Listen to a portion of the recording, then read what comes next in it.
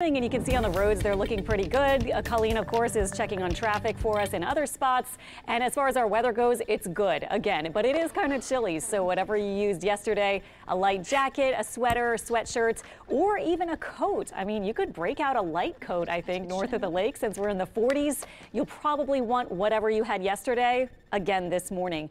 The difference may be that you want to shed the coat or jacket a little earlier than yesterday because we do start our warming trend today, but not yet this morning. We're at 53 at our Kenner International Airport location, and we do have low humidity. Winds are calm there, so this has made a difference compared to yesterday. Yesterday, it was a little breezy south of the lake still, and that kept our temperatures up a bit right along the south shore of Lake Pontchartrain. Today, with those near calm winds, that's allowed the temperatures to drop more efficiently. Now, the exception is the lakefront, still 64 there.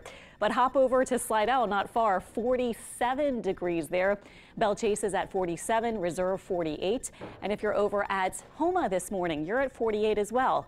Thibodaux 47 and Galliano a chilly 44 degrees on this Wednesday morning. And our satellite and radar very quiet. All we have to point out yesterday and today was just where the surface high is. And high pressure, of course, is where the stable sinking air is located. So really all across the southeast, we just have a quiet kind of look out there early this morning.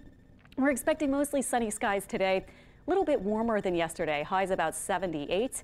And then tonight will be mostly clear to maybe partly cloudy and not quite as chilly. North of the lake, lows about 55 as opposed to 40s. And then south of the lake, low temperatures closer to 60 or so instead of 53 like we are right now, and might even drop another degree or so before sunrise. Here's Precision Cast. The high begins to move east, and notice the circulation, the clockwise circulation around the high will start to usher in southeast winds. So that may allow enough moisture to increase from the Gulf of Mexico to maybe pop up a shower or two tomorrow. Now, this is tomorrow afternoon and evening, 5 p.m. This model wants to go with a little bit of shower activity. I don't think we're going to see a lot of rain. And in fact, even this might be too much rain.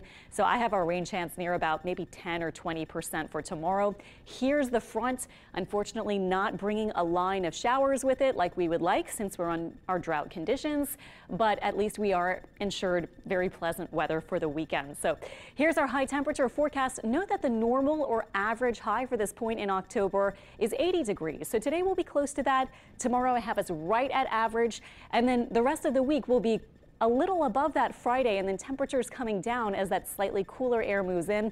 And we may get another reinforcing shot of some slightly drier air, not really cooler, but kind of drier air at the beginning of the week on Monday. So that may bring our temperatures, or kind of keep our temperatures around 80. In the upper atmosphere, here's our trough with cooler weather that shifts away from us.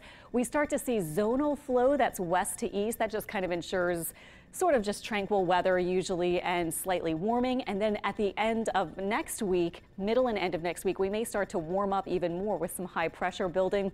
So unfortunately, it doesn't look like another really big cool down with any super chilly snap is going to be moving in, at least for the next maybe 1 to possibly 2 weeks or so. But we do have that front on Friday with that slight rain chance. The weekend still looks great for the Washington Parish Fair. For other things happening this weekend, I've been showing a bunch of event forecasts because we have so many things happening. It looks very comfortable. 50s to 60s for the morning, highs in the lower 80s, but low humidity and lots of sun.